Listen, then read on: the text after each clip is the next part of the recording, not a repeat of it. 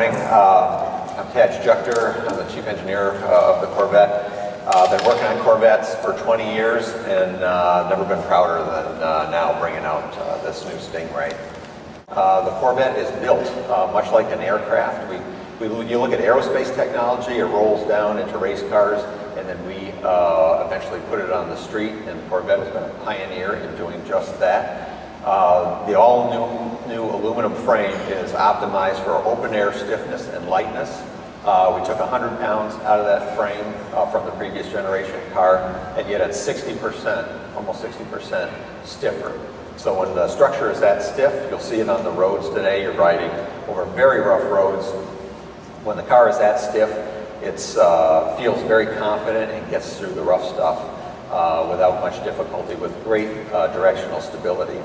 I mentioned the carbon fiber. We've had carbon fiber Class A panels on the street for a decade on Corvette, stretching all the way back to the end of the 5th generation Corvette. We were putting carbon fiber on the street.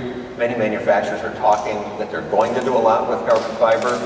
We've been executing it and finally are at the point where we've driven the cost down, where we can actually make it standard on certain panels on the car. We're doing the hood to try to take weight off the front, shift the center of gravity rearward over the rear wheels. This car actually has a slightly rear bias now from 50-50. And then we do it on the roof for a couple of reasons. One is to drop the center of gravity, keep lowering the center of gravity. Also, the roof panel is removable, so you want to make it as light as possible. So even though it's a little bit bigger, so more open air experience with the roof off, it's much, much lighter than the previous generation car, so it's much easier to take off for one person and stow in the back of the car.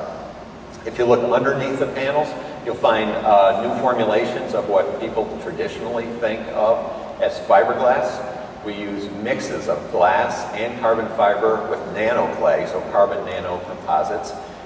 It's amazing stuff. It's lighter, less dense, and much stiffer. Instead of using a traditional filler in the resin that's designed to reduce the specific gravity of the material, we use this nano clay, which is little corkscrew-shaped elements. If you looked under an electron microscope, you'd see these little corkscrews, and they mix into the resin, and they get tangled up in the glass and carbon fibers and bind them all together to create the great stiffness and low mass of those panels.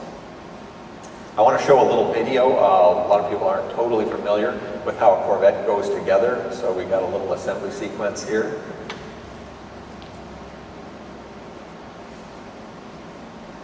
We're using some of the same technologies that we used on the 6th generation car, but a lot of new technologies: high pressure die casting, laser welding, hollow castings.